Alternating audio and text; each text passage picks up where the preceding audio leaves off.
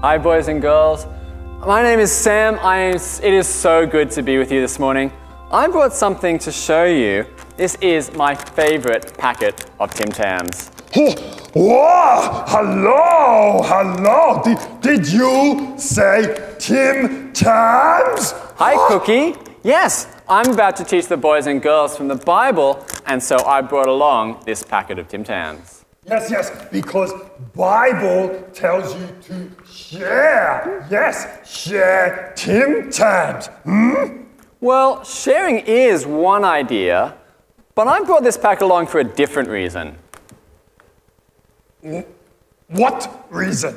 Well, this packet of Tim Tams reminds me of good news. God's good news, the gospel. Yes, but Sam, what does God's gospel good news have to do with those luscious chocolate, beautiful biscuits? Well, that's a good question. Well, there are lots of different types of Tim Tams, and God's gospel is good news in so many ways. You see... What do you mean? Well, there are not regular Tim Tams like these, my favorite. There are white chocolate Tim Tams and dark chocolate Tim Tams. There's chocolate and hazelnut and mocha and coffee and cherry and chili, double pack, twin pack.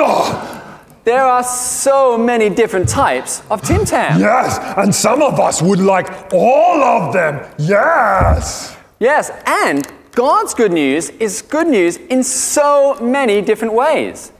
You see, God's gospel is good news because God loves us, and God's gospel is good news because Jesus died for us, and God's gospel is good news because Jesus rose to life, and God's gospel is good news because we can be forgiven.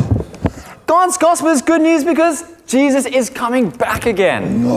God's gospel is good news for so many reasons. Yes, that is excellent. Cookie, you're drooling. Me sorry. Well, you know, there's another way that the gospel, God's good news, is like this packet of Tim Tams. What? Well, it's got to do with what you do with it. Do you have a packet of Tim Tams and just leave it up on the shelf? No, you do not. No. That's right. You take it off the shelf, don't you? And you might look at it. Yeah, but why? You just look at it. Well, you can touch them and feel them. But why do that? You could also... Can you guess? Yes, open it! That's right, yes. Exactly! You open it, and when you do, you see all these delicious chocolate biscuits. Well, except I've eaten most of these. There's only one left. What? Only one? Well, but after opening it, you can smell them. And then you can take one out. And this is the best bit, is when you actually take a bite. You know, and then I really like to enjoy this bit. Yeah. You just let the chocolate melt in your mouth. You know what I mean? Cookie? Me think so. You see, a packet of Tim Tams on the shelf, it doesn't do you any good. No. It does not. That's right. And same with the gospel. It doesn't do you any good if you just hear it. You have to take it in. Yes, no, Sam. Me would love to take it in. Yes. Well, exactly. Paul, he shared the good news, God's gospel, with the Thessalonians. He shared the good news with them, and they took it in. They took it in? Oh, lucky them. Their faith was strong. And their love was huge. And their hope, it was firm, because they took it in. You know, when someone shares God's love with you, and you take it in, it is, so good. You okay, Cookie? No, Sam. How will you share God's love? Well, actually, I have been thinking that I could share God's love more. Yes, you could share more. You could share more with me. That's what I was thinking. Yes. So, I brought you a present. You have? Yep. Here. Whoa. Oh, thank you. Oh, Sam, this is good news. Yes, it's very good news to share. Yeah. Just like Paul shared the gospel. Now, this is no ordinary cookie. It's not? No, it's a special cookie. Oh, wow. Special cookie. Oh. Because on this side, there's a heart. Oh. Do you know why there's a heart? Oh, yes. It is because me love cookie. Yes. No. This heart is to remind us God's love for us and Paul's love for his friends. What?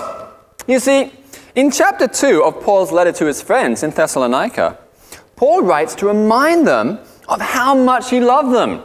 He worked hard for them, and he bravely shared God's gospel with them. And he cared for them like a mother. And he encouraged them to trust Jesus like a father. You see, he wrote to remind them how much God loved them and how much he loved them. So, this is not an eating cookie. Wait, it is not? No, it's a remembering cookie. But I made you this remembering cookie so that you can always look at it and remember how Paul shared the good news and how Paul loved his friends, how he shared his life with them. Won't that be good? Unbelievable. Yep. Well, here you go, cookie. Oh. I'll see you later. Okay, bye-bye. Oh, wow. This is so good of Sam to give me this special cookie. Yes, this cookie reminds me of Paul sharing good news of love and sharing his life. Wow. Yes. So me must not eat remembering cookie. This is very hard. No, me must love this remembering cookie. Yes, me give cookie a cuddle. Oh, nice cookie. Oh, me get some crumbs on fur. Just clean this up. Oh, this is delicious. Oh, no, me must not eat remembering cookie. No, me put it over here, away from my mouth. Oh, but now, me are looking at this round, munchy, crunchy, scrumptious remembering cookie. Oh, me cannot bear to look.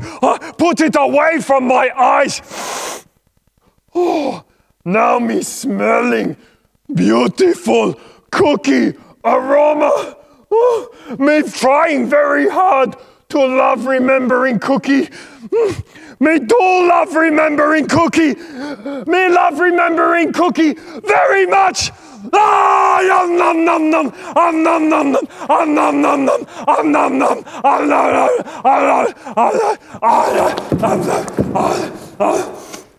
Cookie! Cookie, what happened? Sam, me learn very important lesson. Before me can share God's love, me must take it in. Delicious. Goodbye. Bye, Cookie. Well, boys and girls, if you're in church, if you're an explorer, why don't you make a drawing or a card to share the good news? If you're in jungle, there's some coloring and folding to help you share the good news. See you next week.